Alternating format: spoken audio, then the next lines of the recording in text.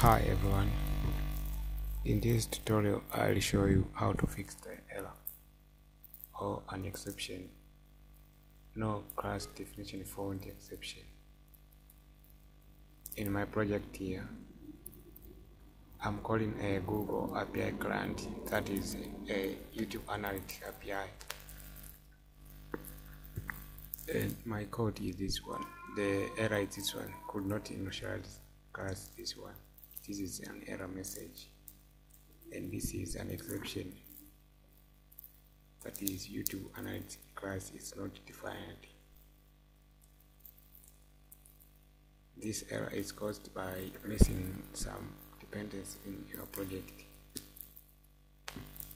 So it tried to initialize the project, but it cannot initialize because the class is not defined. So to fix this bug, you have to make sure that you have added the dependencies.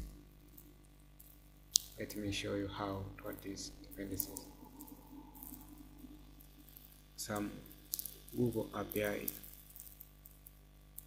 require a specific version, and if you use a version that is not supported by an API, then you get an error like this one, and the error that I've explained in other videos in my channel.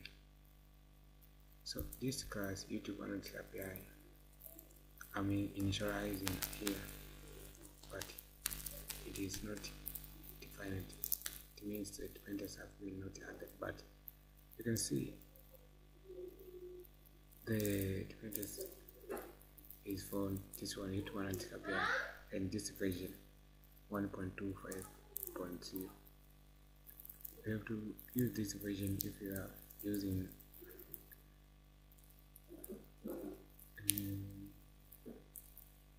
and if you don't change that version, you have to use a version lower than 2.0.0 of the API client.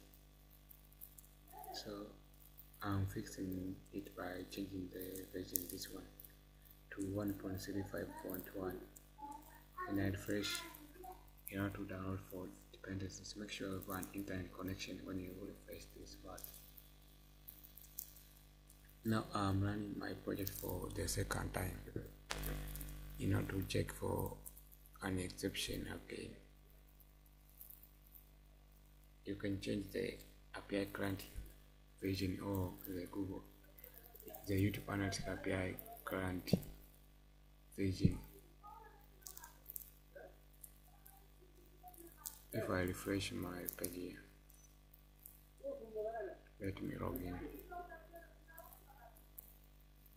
Then you can see the results here.